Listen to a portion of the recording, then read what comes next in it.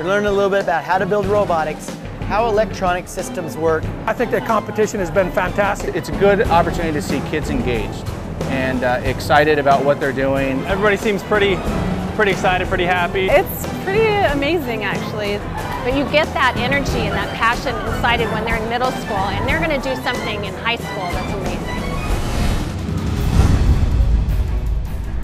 The event is a robotics competition. It's designed for 6th to 9th grade, mainly middle school kids. This year's theme is collapse of the mineshaft. So you're rescuing a mineshaft worker. First section is autonomous navigation. They use their ultrasound sensors to bounce sound waves off of the walls. So the idea is the first section, autonomous, that you're going through as you're approaching the mine.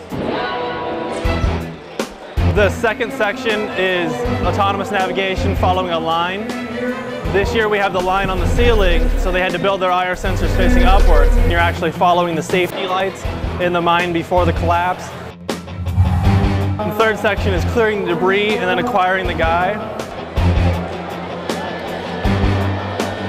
And then the wall is actually like a collapsed rubble wall, and the mine shaft worker's trapped on the other side of it. So you want to pull the wall down outwards and then rescue the guy and take him out of the mine. Once they grab the guy, they'll move to the fourth section to go to the manual mode for going through the obstacle course, actually rescuing the guy and then completing the course.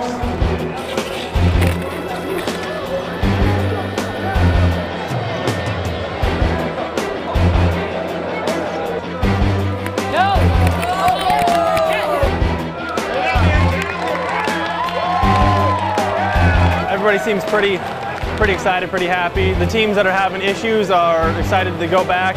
They get the time between their two runs to fix stuff, so everybody's working hard to get the robots back running. We had lots of schools that do elementary school level robotics, and then there's nothing really in middle school, and then when you move to high school, it's hard to get those kids to come back to robotics. This is more hands-on. It's 90% physically doing something, 10% reading from a book, instead of the other way around. And what it's done is it's helped kids really take some challenging problems and then use their math and their engineering and their technology and their science skills to solve a challenge. I mean, some of them have pretty high degree of programming skill and knowledge already. They're learning a little bit about how to build robotics, how electronic systems work. They're learning about teamwork skills.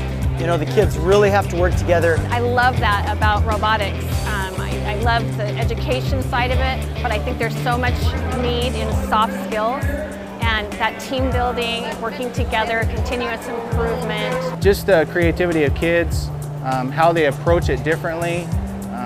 You know, it's a good opportunity to see kids engaged and excited about what they're doing. So they're taking the skills that they're learning in their math classroom and using them in an applied way. And I think that shows its benefit and its value to them all the way through their post-secondary education and on into life.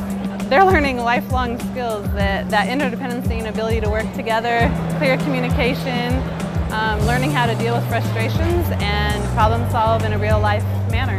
And we had, I think, 21 teams here that were competing in Mind's Eye, and it's gone fabulous. It's like the real world. That's exactly what we do in our day-to-day lives. We solve problems. And just because this is robotics, it's not that much different than any other job if you're going to be successful.